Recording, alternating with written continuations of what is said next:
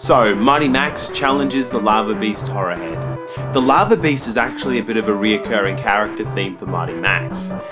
Like, this is just the horror head, but there's also the Lava Beast Battle Warrior playset, and then in the cartoon, Lava Beasts do make a few appearances, but again, they look different. So I was lucky enough to pick up a lot with this and about 9 other horror heads. I've already reviewed a few of them, so be sure to check them out afterwards if this is your kind of thing.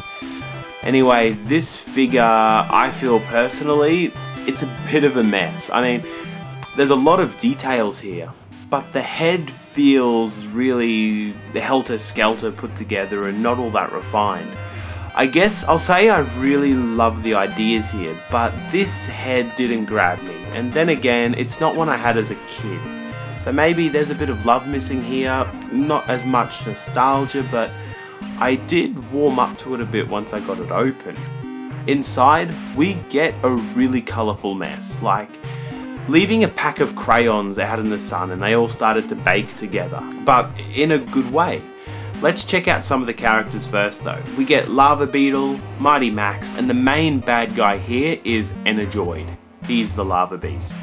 Why the Lava Beast is a purple blob and not actually made of lava, I'm not entirely sure, but I'm guessing at this point they were just running really low on red paint. Who knows? So for this lot of horror heads, I was actually lucky enough to get the comic strips for a bit of backstory.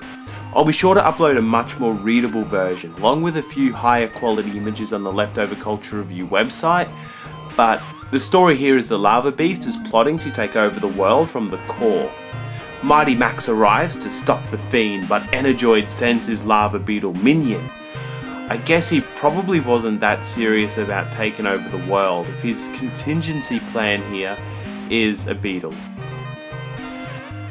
Max pretty much dodges the beetle and burns Energoid the Lava Beast. It's kind of anticlimactic for a villain who lives around lava called Lava Beast, but we did get a really cool playset, especially on the inside, and it ties in with a lot of the other Mighty Max playsets like Ultra Magus and the Battle Masters Lava Beast set. So if you're a fan of these horror heads, you might want to check out some of the previous ones I've already covered this month, or check back soon for the next one. I'm tackling a bunch of these in the next few weeks and I'll be stoked to have you come along for the ride. Cheers.